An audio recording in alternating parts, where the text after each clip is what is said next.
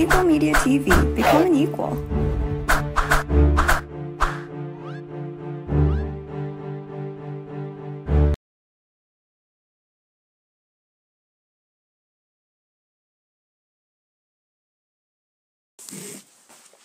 Hey guys, my name is Ronald, aka RNLD, and today I got a new tutorial on how we get a nice and smooth transitions between a clip.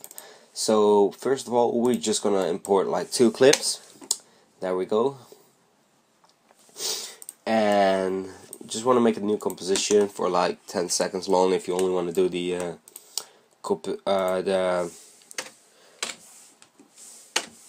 effect with me.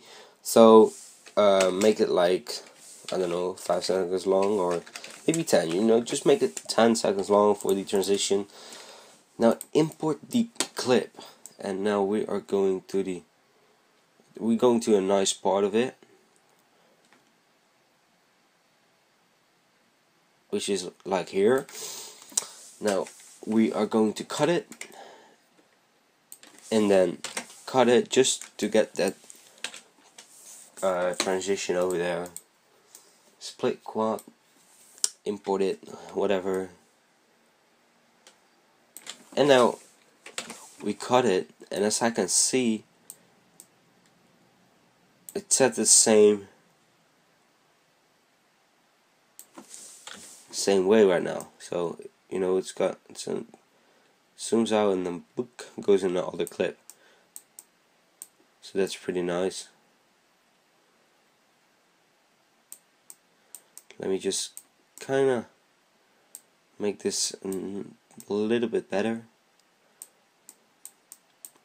There we go. You know, it's just a tutorial, so it doesn't really matter. Now what you want to do is you actually want to go make a new adjustment layer. Also make the composition however long you want it, but I'll just make it like 1.5 seconds long. Now you got the adjustment layer. Now first of all, we're gonna select the CC Light Burst. CC Light Burst. Put it on there, and now it creates this nice matrix thingy, Star Wars thingy. I don't know. The intensity, we're gonna have it at 0, because then it's not gonna affect any lights. Put this at 0 too. Now go to the start, keyframe the ray length, and now put this at 25 or something. And maybe we can put it a little bit higher. Let's say 35. 35 is a nice one. Now go to the end and then just keyframe it back to 0. Press U and make sure you press F9 after you've keyframed it so it's all smooth. And right now we can get some light, what's called shine. There we go. Import shine if you have it. Now set that to add. Go on top. Go to pre-process, and I'll drag it on top of the CC Light Burst so it's not affecting any of these little sparks. Now go to pre-process and adjust the threshold to around 100. Maybe a little bit more, 125, 150 will do it.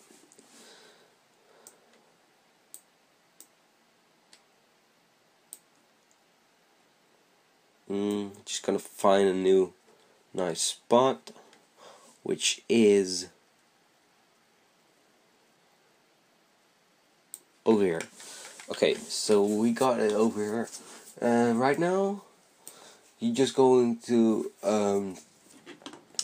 play with the shine opacity. So you're gonna put it at 0, go to the keyframe, put it at 100, and put it back at 0.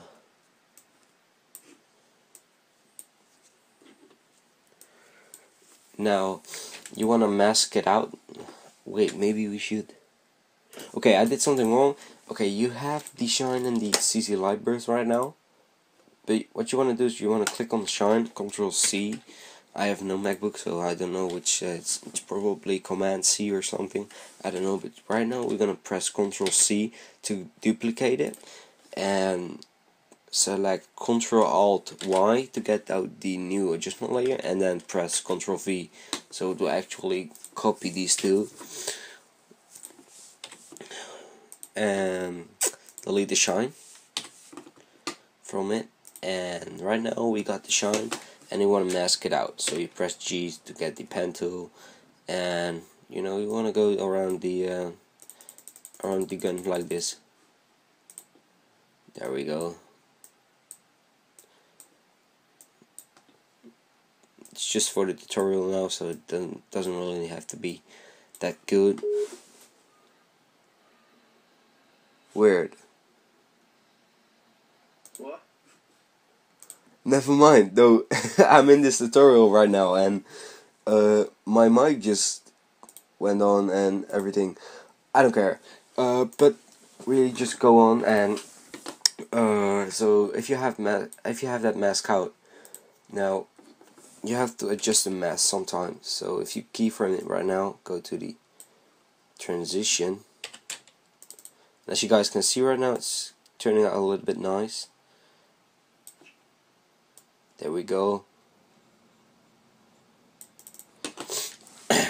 Double click and just get it back into the zoom or something. I don't know. Yo, Sam, I'll mute my mic for a second, mate. Alright, there we go. Now, I have really no idea what's up with the mic, but we'll get to that. Now, go to your search point and go on top of the go a little bit in front of the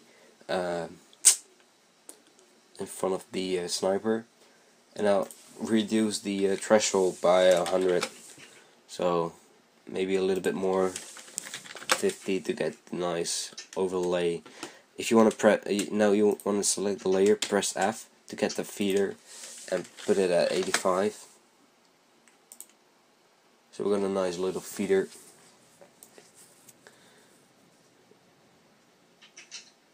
And now, as you can see, it starts turning red and goes to the next clip. And over here you can also just put it at like 0.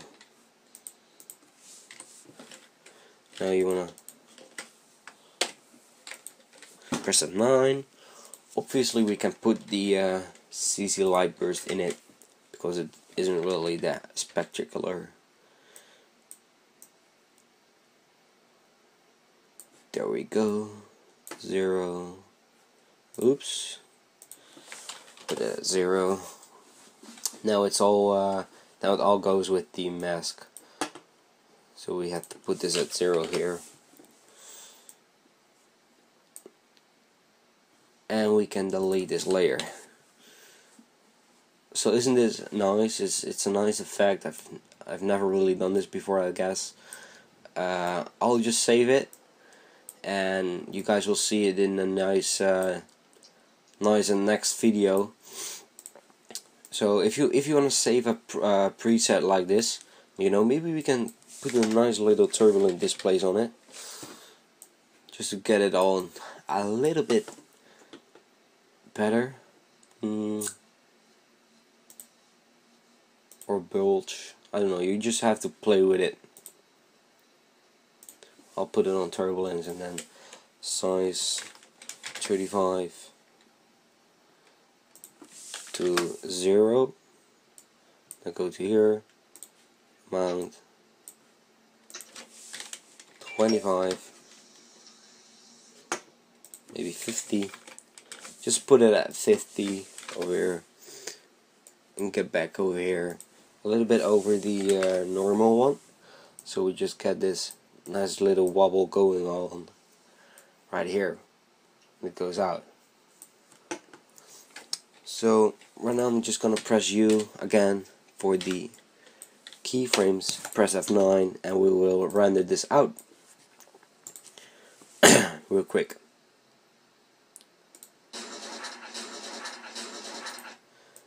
a bit of a weird song. But if you wanna press Control Alt T. Again, I have no idea what it is on the MacBook or Mac software or whatever. I wanna have these drag out like this, I guess, then the mask pad like this. So we got a nice transition right now.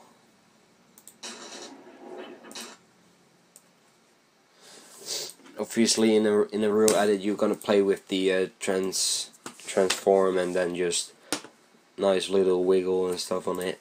But in the real edit, you won't see the really difference between it. And obviously, you can, if it's a little bit longer, like this clip's over here, show you that. But we have to move everything like this, and you want to press T. 0, go to the effect, 100, and now it should be smooth. But those are just like the really tiny things that you have to do to get the effect as nice as possible. Yeah, so you guys can play with it, and see you guys next time. Don't forget to leave a like and comment. Make sure you check out EqualMedia TV, EqualMediaEditing, EqualMedia Music, and obviously get partner with them. I'll put the link in the description. Hope you guys enjoyed it. See you, baby.